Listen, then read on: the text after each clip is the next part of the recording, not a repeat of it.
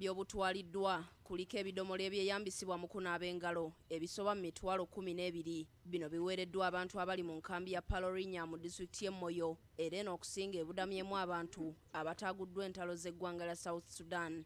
Bw'abadde awaayo obuyambi buno, Ambasada wa Korea mu Uganda agambye nti bamanyi bulungi obulumi ababundabunda bwe balimu wamu n'abantu ababudamya naddala obuleeteddwa omuggalo gwa COVID-19. We have been working together with UN agencies like UNHCR, UNDP, WFP and UNICEF in this effort.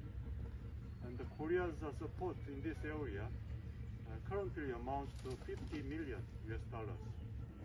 Well, at this juncture, I'd like to mention that we Koreans understand very well the challenges that the refugees and the hosting communities are facing.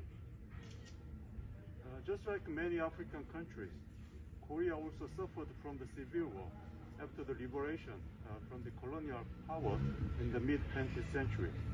Ono ategeezezza nti eggwanga lya Korea nalyo lyaliko obubi era bangi abaalijuna, kale olw'okuba ebyenfuna byabwe bikuze okusuumukira ddala tekitegeeza kwerabira abo abeetaaga obuyambi.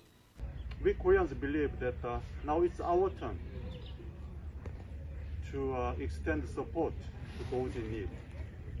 It is against this background that the Korean government has been building up support to Uganda, a model country of refugee response. And in line with this, today we donate about 12,000 tipi taps to a Palorinya settlement.